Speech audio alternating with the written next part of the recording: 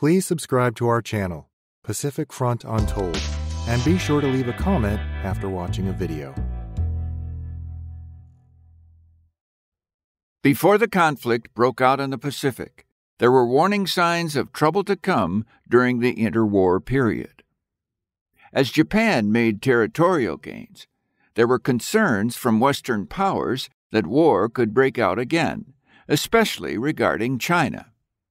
The Nine-Power Treaty was meant to alleviate these concerns by having the world powers agree to recognize China's sovereignty and support its stability.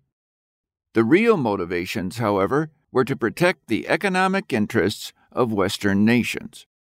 Perhaps because of this, the treaty made no overarching changes to support China against Japanese aggression, and ultimately failed. The First World War left many unresolved issues that threatened another war. Though other areas in the world also threatened peace, Japan's imperial takeover and heightened militarism, combined with participation in the naval arms race, drew attention. There was also concerns over the fate of China and the impact of Japan's growing influence in the Pacific on Chinese trade and, by extension, the economies of Western nations. America based its foreign policy on the open door policy, which was the idea that China's economy should be open to all countries, recognizing it as a sovereign territory. Japan's rising influence in the Pacific may have been of genuine concern, but there were also more selfish economic motivations from countries advocating for emphasized Chinese sovereignty.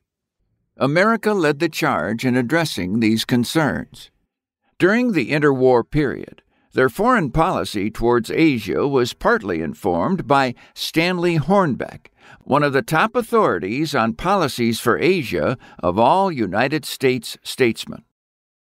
Hornbeck was a proponent of the open door policy and emphasized the need for Chinese sovereignty. In his book, Contemporary Politics in the Far East, Hornbeck recognizes America's heavy-handed role in Chinese affairs, saying it is both a business and moral duty. Hornbeck was also present as an American advisor at the Washington Naval Conference, where the Nine-Power Treaty was signed. He was assigned to Pacific and Far Eastern questions in the American Advising Committee. His advice and reports helped shape the treaties made at the conference. Though he had extensive insight into the Far East, Hornbeck represented the interests of the United States, so his advice reflected their desire to maintain trade relations.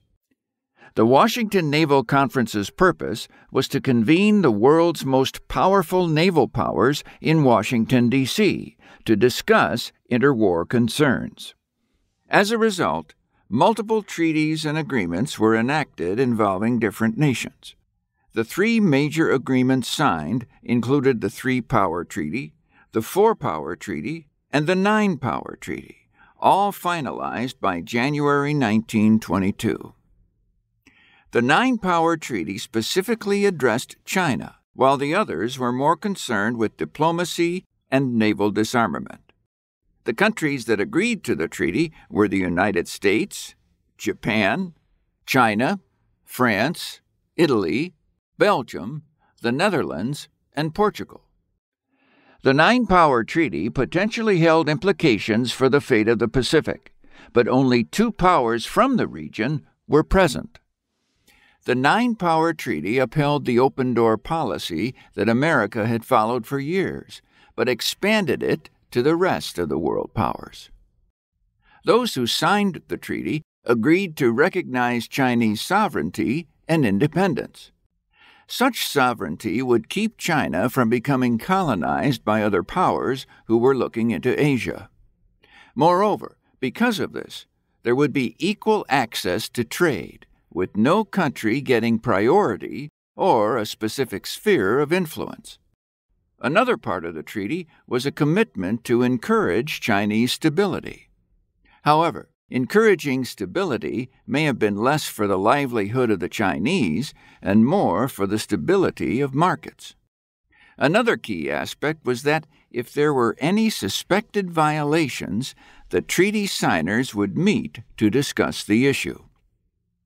Though in concept this treaty looked to maintain Chinese sovereignty and prevent war from breaking out, without a proper way to ensure compliance, it was destined to be ineffective.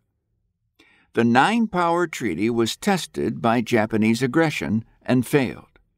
In 1931, Japan invaded Manchuria, and in 1937, war broke out between Japan and China. Both were undoubtedly acts of aggression and violated several terms of the treaty. However, per the treaty's terms, no tangible action was taken besides issuing protests and imposing economic sanctions. Though the invasion of Manchuria was recognized as a violation, no collective action was taken, only individual condemnation and refusal to recognize Japan's territorial holds. Such a strategy failed, and in 1937, Japan further occupied China. The Brussels Conference was held to address the conflict, but Japan refused to attend, making any conversation unproductive. Again, the Nine-Power Treaty proved ineffective, leaving it up to individual countries to address the issues. The United States attempted to punish Japan with embargoes during the 1930s as tensions rose, but that ultimately did nothing to prevent World War II in the Pacific. The Nine-Power Treaty was an attempt to prevent war in the Pacific, while catering to the economic needs of Western nations. Though well-intentioned, the treaty was flawed in being too resistant to provide legitimate safeguards to China's sovereignty. As a result, disarmament failed to ameliorate tensions, as did a treaty with no actual punishments or consequences guidelines. As a result, the Chinese and the rest of the Pacific bore the brunt of its failure.